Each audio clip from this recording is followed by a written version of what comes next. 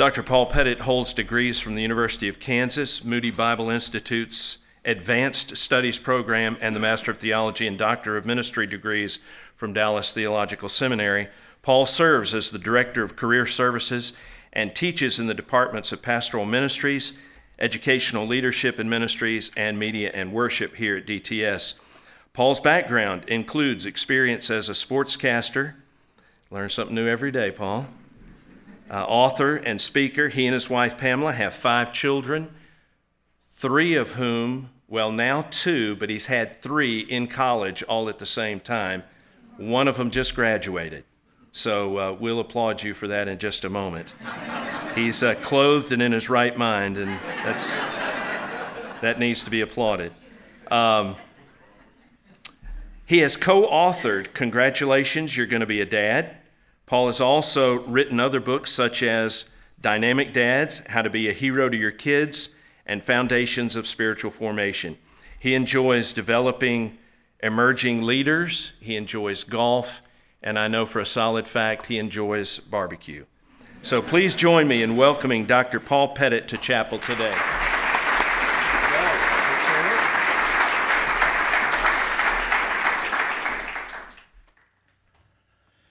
Loose lips sink ships. That was World War II advice regarding troop movements among family members, friends. They found out that gossip sometimes cost real lives. Families would write home letters, we may be going to this town, or we may be going on this ship, and that word would spread even among wives or girlfriends back home, family members. And it could cost a serviceman or woman his or her life. Loose lips sink ships. The British got involved too, and they made their own posters. Theirs wasn't quite as cool. Theirs said, "Careless talk costs lives." And the Germans, always piling on the guilt, theirs said, "Shame on you, blabbermouth."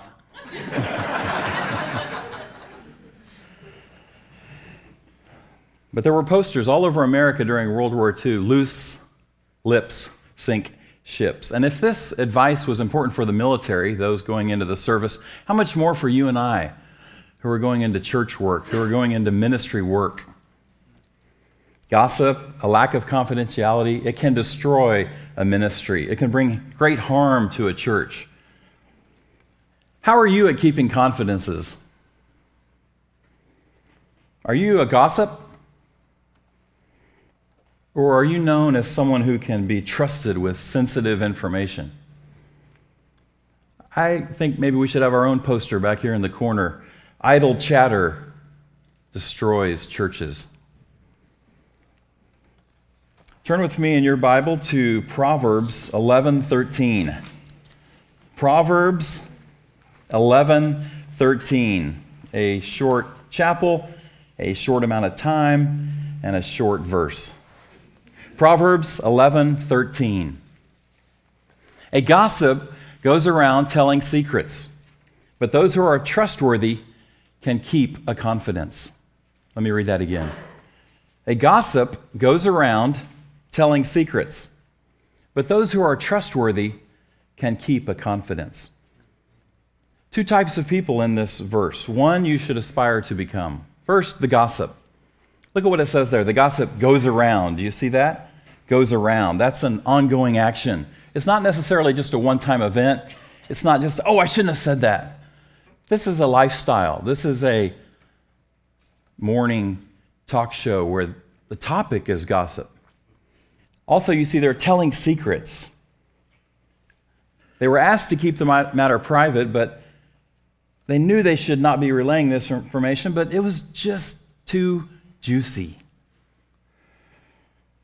Here in Texas, sometimes that gossip is preceded by the words, "Bless his heart." You ever heard that? You ever know what's coming next is, I thank the Lord for little Carol, bless her heart, but did you hear that she... Or sometimes it comes out like this, "I probably shouldn't tell you this, but let me just relay this to you, as a prayer request." Don't promise to keep a confidence. Sometimes someone might ask you, "Look, I'm going to tell you this, but I can only tell you this if you promise to keep it a secret. Don't do that. It could be an item of physical abuse which must be reported to authorities.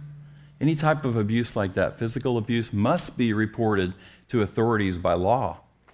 So that's the gossip. Don't be the gossip. But there's another person in this verse, and that's the gatekeeper. They can keep the secret. They are able to do that. They are able to keep a confidence. They've been disciplined to do that. They've practiced that. Confidence is one that keeps or protects, such as a fortress, a castle. Especially the strongest and securest part of a medieval castle was called what? The keep. Are you able to keep a confidence? And what about that word confidence? The word con means with, and the word fide means faith. If I share something with you, are you able to faithfully keep that to yourself? I have my own struggle with gossip. When I was first employed here, I was in a meeting. I wanted to be a leader. I wanted to be seen as someone who knew what was going on here at Dallas Seminary. And I heard something in one meeting, and then a day or two later, I shared that in another meeting. Big mistake. I remember my supervisor taking me off to the side and said, Paul, that was confidential. That was privileged information. That was shared in a meeting that was to be kept quiet. Oh, I felt terrible. And I've never forgotten that rebuke. It was important and I needed it. And then I was involved leading the spiritual formation program here for 12 years. The small groups. Sometimes really sensitive information is shared in a small group. And for 12 years, I saw at times how gossip could harm a small group. And now I'm serving in career services. We deal with issues of hiring and sometimes firing and sometimes people taking new jobs or leaving jobs.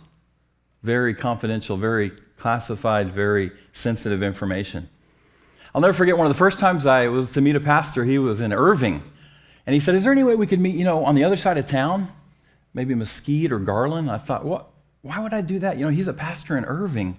Why would he want to meet in Mesquite or Garland? And then he said, well, I haven't really announced this to the church yet. And I realized people sometimes don't want to be seen. They don't want to be seen meeting with me. Think how I felt. Oh, I saw you were meeting with the director of career services. What's going on? Are you leaving? I've had people tell me, hey, by the way, don't call me or email me at the church office.